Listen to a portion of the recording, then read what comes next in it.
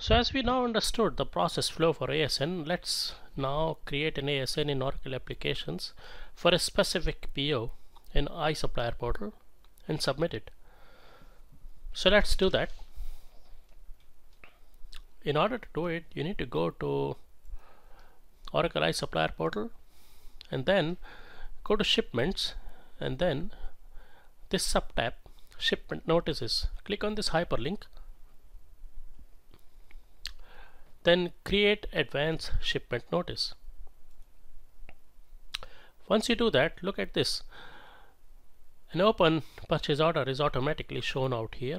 So click on this PO. Okay, hit the Add to Shipment Notice button here.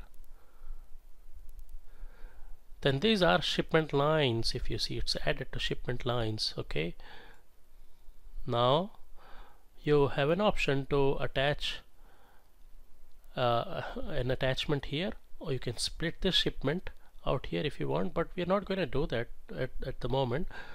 Look, attachment could be something like a delivery note, or you know, scanned copy of ASN, scanned and signed copy of ASN. It could be anything. Okay, and you can click on this. There are a couple of optional details out here. For instance, you know, the packing slip, the container number, the truck number, and so on. So we'll not enter at the moment. Let's do one thing. These details are, a couple of these details are also available at the ASN header level. So if you see out here, the header, it's got a shipment number. So let me just say dem ASN some number. Okay, expected receipt date, say I enter 5th, shipment date,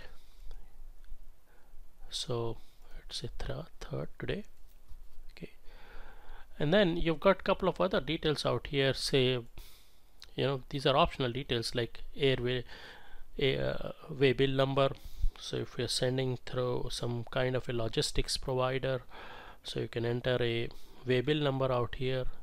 So a big way bill number, usually what you see, that's how I have entered it.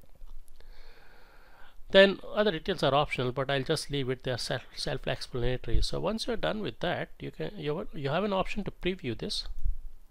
Look at this. You can preview this to make sure all the details are correct, and then from here you can submit it. So now you see your advanced shipment notice, this has been submitted.